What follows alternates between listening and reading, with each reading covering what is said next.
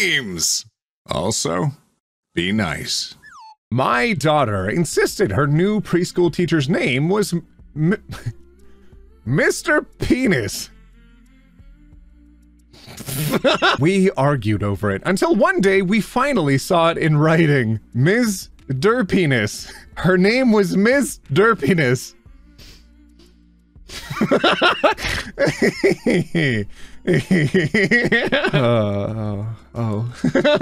What's up, my Beardos and Weirdos? OneTopic here, and today we're diving back into r/Sappho and her friend. For anybody who's new here or hasn't seen this subreddit covered before, a quick summary of it would be that it's a funny collection of sometimes wholesome misunderstandings and misconceptions mixed together with some more intentional erasure, but most often with the clear intent of focusing on the humorous side of things. And that's honestly, I think, one of the reasons why we like it so much is it's so off the wall silly sometimes. All right, let's get started.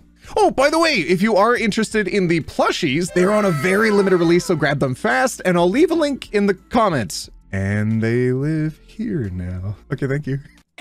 He learned something new today. How are you peeing your pants? You have a tampon in. What did you say? She has a tampon in. Are you peeing on your tampon? What? Okay, who's gonna tell him? Oh, no. 3 holes. You have 3 holes down there? And I pee out of one of them. Not the same one as the tampons. What are you guys talking about?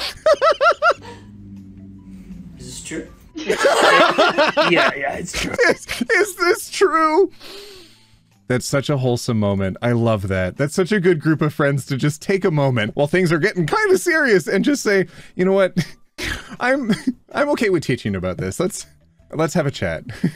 I swear to God, lesbians are so oblivious. You could both be flirting and they'd be like, oh wait, was this for real? You could be on a date and they'd be like, whoa, so this was a date? You're walking down the aisle and saying your vows and they're like, huh? We're really more than friends? Thought you were just being nice, haha!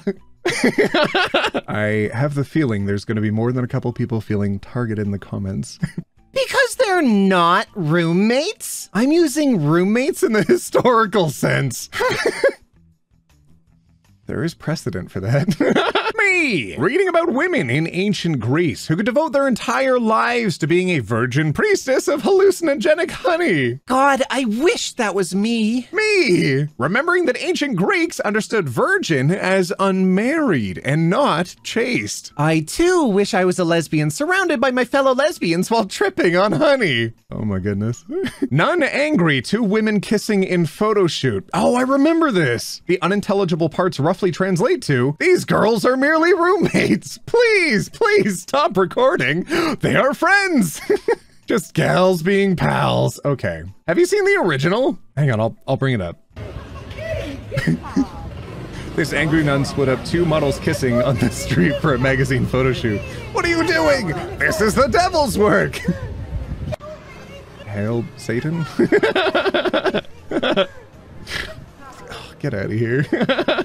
Oh, jeez. At least they're taking a good stride. Alexander the Great meets Hephaestion, roughly 300 BCE. If homosexuality isn't contagious, then why do I always have homosexual thoughts whenever my friend takes his shirt off? I feel like there's a lot of gold buried on Cora. Hello, Colonel? This is Diana Prince. May I have today off? Last night's party was, strenuous. Oh, certainly, my dear girl. You must have had a gay time. Now, how did he know that? Me, learning cursive just to write love letters to my girlfriend, only for historians to one day find it and label us as extremely close friends. Pen pals, even.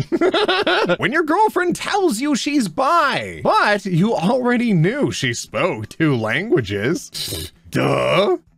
Oh, the confidence. I think they're just being silly. This one's fine. They're just... Well, let's forget about it. That's what I like about fighting with you, Heidi. Making up is so much fun. Oh, come on, you 2. The party's starting. And it looks like I've got 2 dates.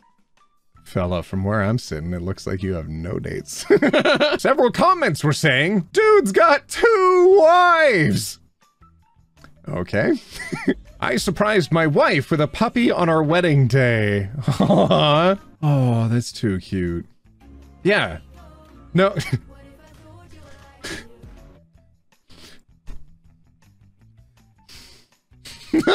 Were they only going to understand the situation if she was literally holding the puppy? They just finished the ceremony. They just walked out from the ceremony together. Where is she going to hide the puppy?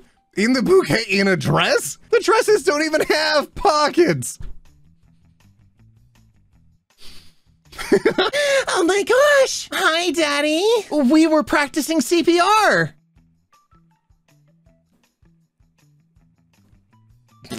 So today at the beach, after a beautiful bro bonding time, me and my bro, we had a nice, beautiful, camaraderie-fueled little kissing session. And it was so beautiful, and it's so cool to know that ancient Greek men would do this before battle.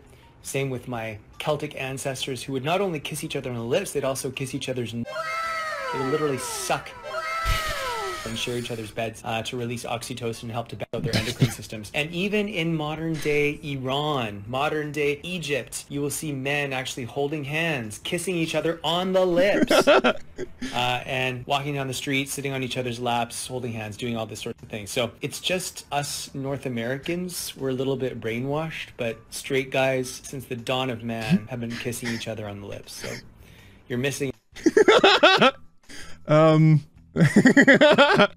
Yeah, if you want to kiss your homies, you can kiss your homies. It's always been fine. A camaraderie-fueled kissing session between bros. I love that. Giselle isn't trans, though. He just identifies as a woman. That's literally what trans means! A friend from high school married her lady love, and then came the elderly relatives. Aww. It was such a beautiful wedding. 4/22/22. Love you guys. These pictures are beautiful. What a beautiful wedding. It truly was a beautiful Double wedding? Are both girls? This is their parents' name? Beautiful. Grandpa Jim, get off Facebook. This Taco Bell ad has Sappho and her friend vibes. Okay. Birthday breakfast in bed. Best roommate ever. This is so weird. I just dreamt this. Dreamt what?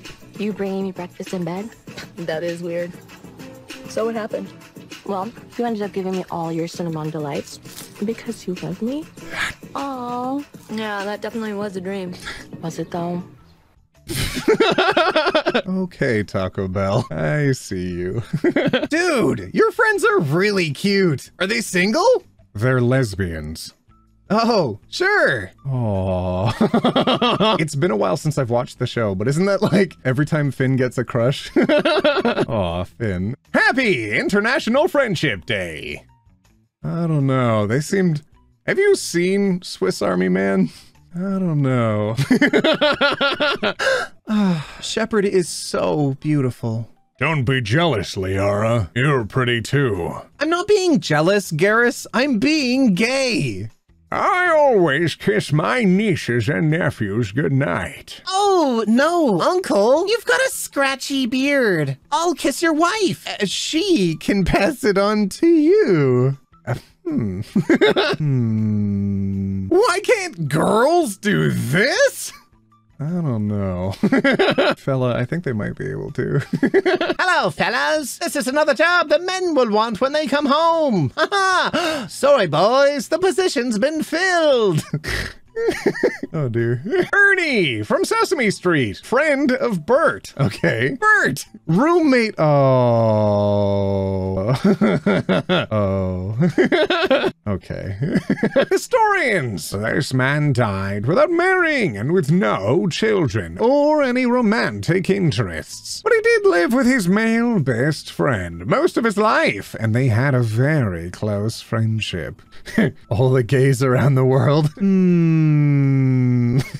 Just two girls chilling in a hot tub right beside each other because they're gay but still can't differentiate between platonic affection and romantic intimacy. Oh no. My grandpa gave me his copy of Moby Dick from 1962. Twice or thrice kissed his nose, and with that done, undressed and went to bed at peace with her own conscious homosexuality. They were shipmates. This is my grandfather on the left. My mother told me that's the neighbor on the right. I'm like, nah, that's his shorty. Aww. There are no gay people in Japan. Yeah, there are. I used to date one. Cute little translator. Could carry with one arm. Either they weren't gay or they weren't Japanese. Sorry, but you were deceived. Will Byers is gay. Robin Buckley is lesbian. More proof of the soft generation begging for representation. Will is straight. Robin is confused. Shut the front door. Sick of this. Get out of here. I don't think you've seen the show. Stranger Things characters being LGBTQ+ is unrealistic. It's the 80s. There is a Demogorgon in the show. Be serious. Hi everyone, I'm still mad we never learned in school that Shakespeare was bi and wrote sonnets about a dude and a woman of color he was into. Hi everyone, I'm still mad that we were told Emily Dickinson was a spinster when she spent her whole life writing love letters to a woman. Hi everyone, I'm still mad about the fact that we never got taught any of the super gay Greek myths. It seems impossible to think that they managed to pick all the hetero myths when Greece was just that gay, but guess what? They did. Hi everyone. Virginia Woolf was also bi. I'm still mad that so much of literature is queer and has queer coding within it that deserves to be analyzed through that lens in the same way that we don't ignore the gender of an author. But sexuality is never mentioned in high school literature classes. Hi everyone, I'm still mad that we were never taught that Da Vinci was gay AF and that the ideal Western world has of Jesus, white, long, straight brown hair, was based on one of his male lovers. Hi everyone, I'm still mad that we were taught Sir Isaac Newton died a virgin when he had multiple boyfriends over the course of his life, one of whom he wrote passionate love letters to and lived with. I'm glad that we're able to find a lot of this information now because it makes history so much more interesting. Google knows what's up. Friendship films about gay. In 1778, two Irish gentlewomen put on men's clothing and ran away together. Lady Eleanor Butler had received several offers of marriage, but was determined to share her life with her friend Sarah Ponsonby. They spent the rest of their lives in a black and white house called Plas Newid, outside Llangollen, cultivating their garden, improving their minds, and filling the house with clocks, cabinets, and whirligigs of every shape and hue. They also had a little dog called Sappho. Friend. They literally named their dog Sappho. Roommates. In a historical way. Michelangelo wrote poems to another man, Tommaso de Cavalieri. After his death, his grandnephew published his poems and changed the pronouns of the person addressed from masculine to feminine.